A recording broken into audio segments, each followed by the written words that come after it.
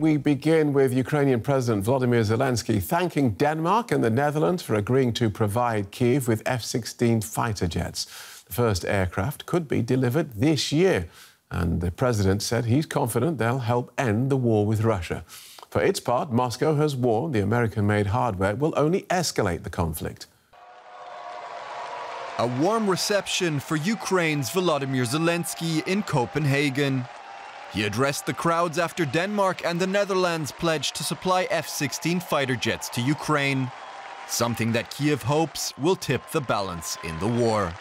The main thing is what we prove with our victory, with our cooperation, what you prove supporting Ukraine.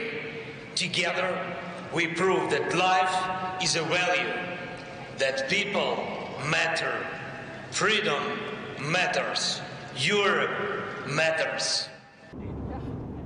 Ukraine wants the F-16 to update its aging Soviet-era Air Force. The F-16 entered service in the 1980s. Thousands have been built. It remains the backbone of many NATO and Allied air forces around the world. The first few aircraft should reach Ukraine by the end of this year. More will follow in 2025.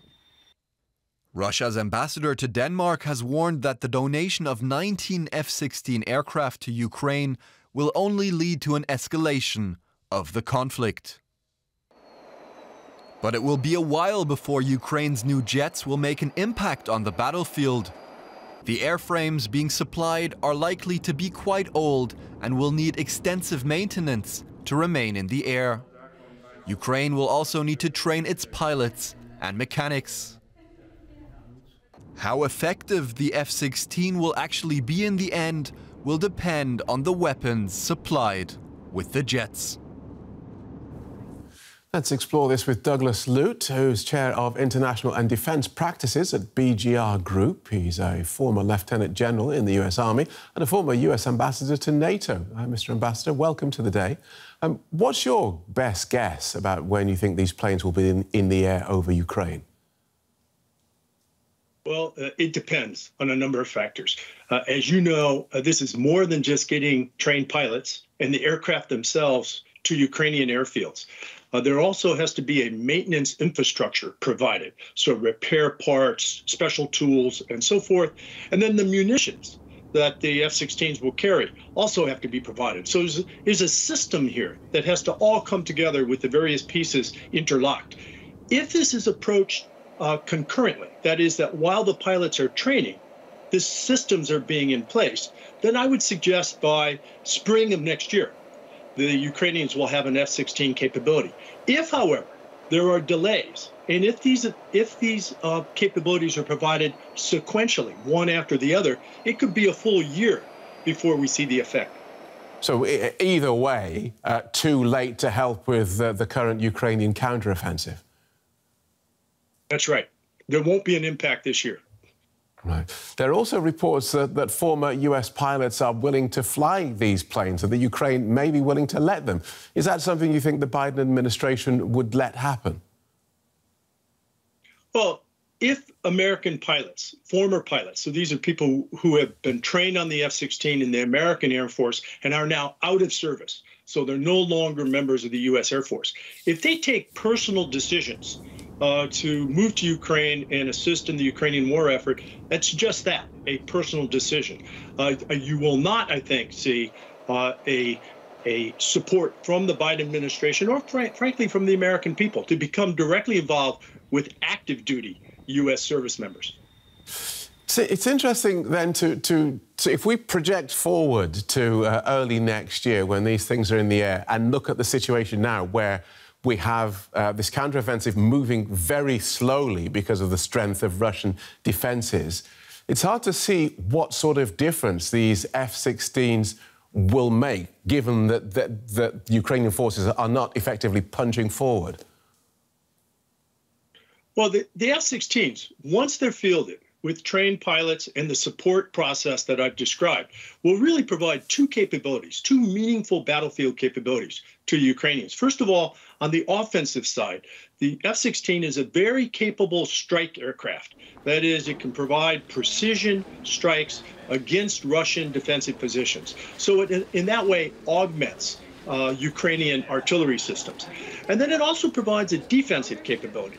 So the cruise missiles and the drones, which are striking the interior of Ukraine now, often launched from outside Ukraine, those cruise missiles can be attacked and destroyed by F-16 in sort of an air-to-air combat role. So both an offensive and defensive capability could really prove a big difference next year. Right. And how important is it that these planes are coming from Europe rather than from the US? Well, as your earlier report mentioned, there are thousands of F-16s in the sort of NATO inventory, to include the Danes and the Dutch, who of course have just announced they're providing some 60 F-16s, but there are literally thousands elsewhere across NATO. So I believe that it's possible that this first tranche of 60 from the Danes and the Dutch will serve as a prototype or a catalyst for other contributions down the road. Right. And can you see the United States being one of those contributors? Yes, I can. Certainly there are F-16s available in the U.S. inventory, and depending on how this prototype goes with the Danes and the Dutch, I can see the U.S. taking the decision to add additional F-16s as we move forward. Right. I'd like to take a look at the sort of the politics behind this in Europe and in the US. Is it inevitable that the longer this war goes on, then the more uncertain becomes the support that Ukraine receives from its friends and allies? Well, you know, the conventional wisdom is that, and I think Vladimir Putin's plan is that the U.S. will tire of the war in Ukraine at the expense of providing military and economic assistance to Ukraine, of the domestic cost of inflation caused by disruptions in the energy market and the food supply and so forth. Putin's game is the long game. He's betting that we will get tired and distracted. And I think this decision on F-16s is an important symbol, important message to Vladimir Putin that we will not tire, that we are not done supporting Ukraine, and that we really have a lot of cards to play in the long game. Except with a US presidential election just over a year away, the prospect of a potential Trump presidency must change the calculus. Well, look, the American political process is in uncharted waters. I mean, this is the notion that the lead potential Republican nominee is 4 times indicted and has taken the sort of political postures he has is simply unprecedented in American political history. So we in America have work to do as we move through the presidential campaign over the next 12 months. And I think a great deal will rest on the choices that the American voters make next year.